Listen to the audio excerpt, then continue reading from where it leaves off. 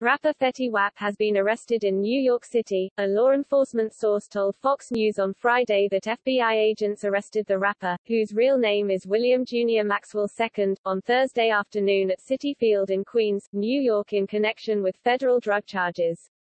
Fetty Wap is expected to be arraigned on the charges in the city Friday. However, information about the charges are unclear as the indictment in the case is still sealed. This is far from the first time that Fetty Wap has been in legal trouble.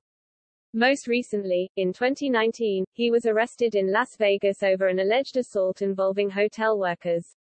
He was charged at the time with 3 counts of battery. The incident reportedly stems from an argument he got into with a parking attendant. Police initially said at the time that he struck an employee at the hotel. However, it was later said that he committed battery on 3.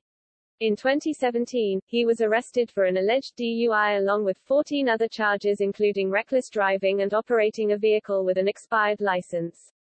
At the time, he was allegedly spotted drag racing another vehicle on the Gowanus Expressway in Brooklyn. TMZ reported at the time he was going over 100 miles per hour in a 50 miles per hour zone in his 2015 Mercedes-Benz. The specific model was not identified, but Maxwell has owned several of the company's high-performance cars. New York Police Department spokesman Sergeant Thomas Antonetti told the Associated Press that Maxwell was pulled over and registered a blood alcohol level of .09. The legal limit in New York is .08.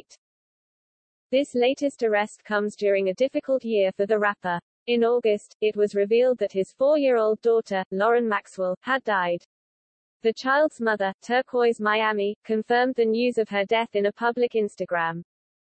"This is my amazing, beautiful, funny, vibrant, loving, talented, smart and hard-headed Princess Mermaid Aquarius," she wrote at the time.